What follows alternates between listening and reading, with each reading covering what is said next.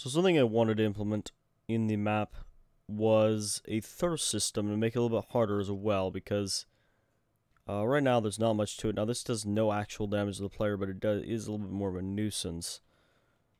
Now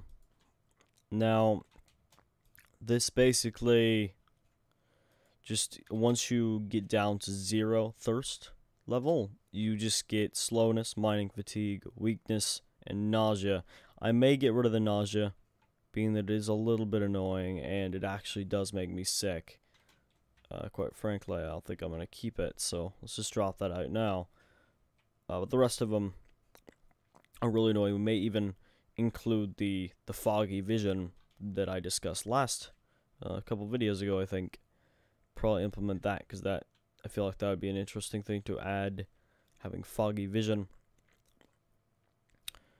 But basically how this works is down here, I have a clock running that tests for you drinking a potion. Now, you can drink any potion, and it'll work for your thirst, because it is a liquid.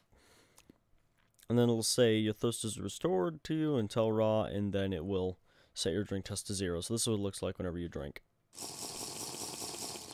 Your thirst is now restored. Now, it does set it to 101 instead of 100.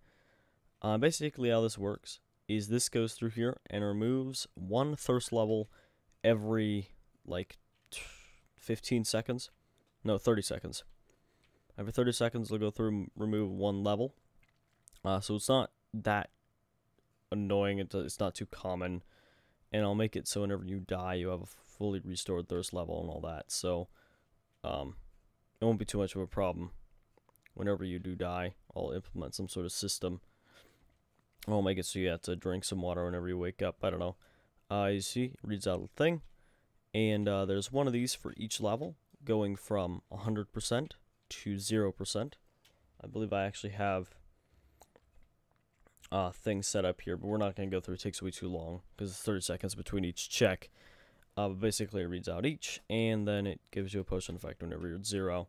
That's how it works. So yeah, that's a basic thirst system in vanilla Minecraft using Tell Raws and the new scoreboard functionality. So yeah, thanks for watching.